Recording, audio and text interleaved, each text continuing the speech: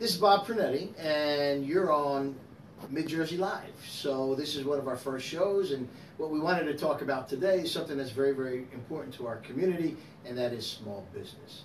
At the MIDJersey Chamber of Commerce, about 80% of all of our members are small business people. And so we wanted to bring that to all of our watchers and listeners out there and have a guest with us today who is a small business owner, Jill Ryan. She owns a small, I'm going to let her talk about her business, and then we're going to talk more about why it's important to support small business and what a role they play in our economy. So Jill, why don't you tell us a little bit about your business? Our business is a one-call repairs-it-all service for your residence or your business. It's called Ryan's Commercial Maintenance.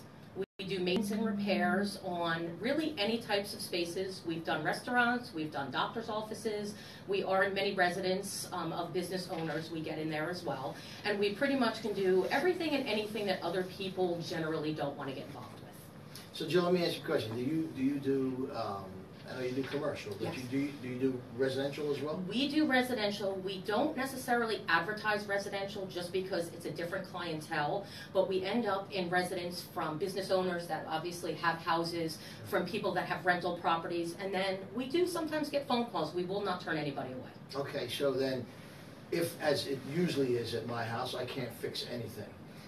So if I got a door that's off its shingles, if I got a problem with a window, absolutely whatever anything. the case may be, we go into places with lists, and literally wonderful. We just go down the list. We pretty much take care of everything. One thing that we make sure that we do is when we purchase materials for a job, it would be the same way as you going in and purchasing them. There are no upcharges, but when we get discounts on materials and things, we also pass that along to the homeowners as well. So it does offer quite a savings if we get materials as opposed to you. I can tell you this, terrific to know. I know everybody out there is glad to hear that. They know where to go when they have to fix a shingle. But for me personally, that's really good to know because my wife's always on me about fixing stuff. So, but we're here to talk about small business, and Jill is a small business. And you know, this is the holiday season, so we want to make sure that we get the word out there to try to support your small businesses as much as you can. We're buying a lot of gifts, a lot of services, a lot of things going on, and we want to make sure that you know, our small businesses are noticed because it's so easy to go online, to go to a big box or something like that. Not that that isn't part of our economy, it is. But it's the small businesses that keep this community going the way it does, you know. So, Jill, just through some of your experiences, I know you're very much involved with the MIDJersey Chamber of Commerce. You do an awful lot with us. From your perspective, why is it important for people, not just because of your business, but why is it important for people to kind of support small businesses in the MIDJersey area?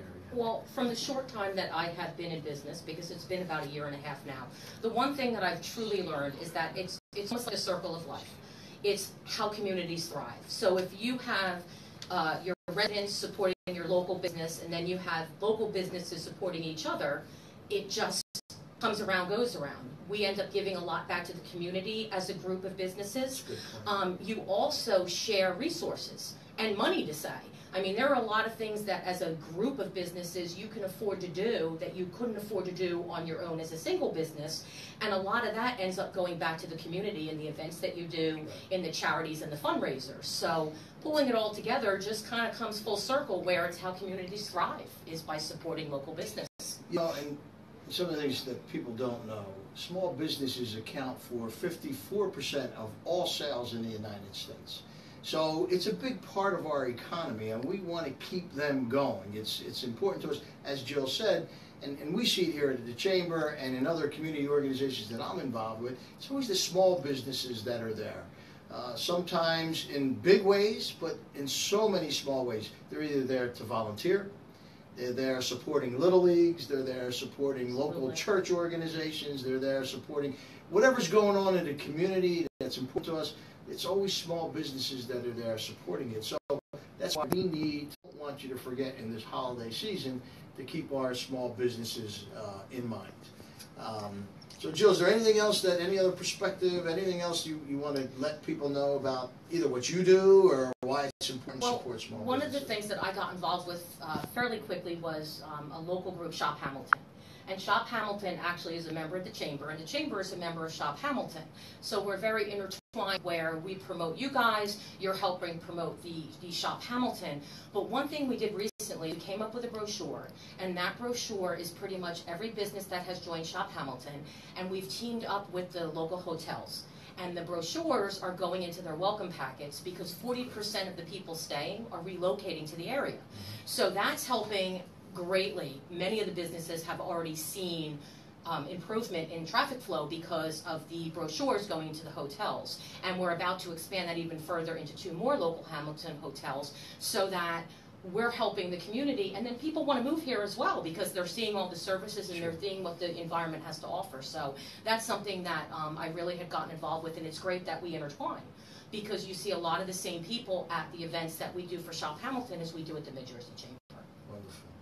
You know, the other thing that I want to mention is that small businesses employ a tremendous number of people. In fact, they employ most of the people in a lot of local communities.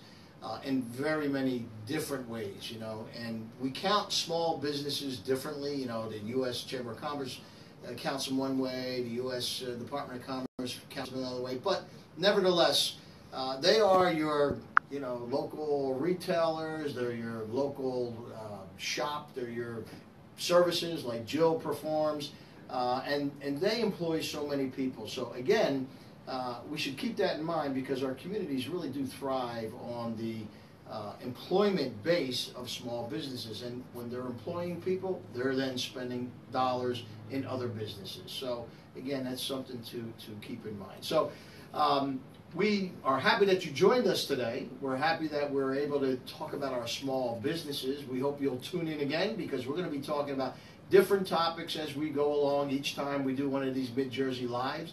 And so we hope these topics are of interest to you. Let us know. Give us your feedback. We're going to be seeing you very, very soon.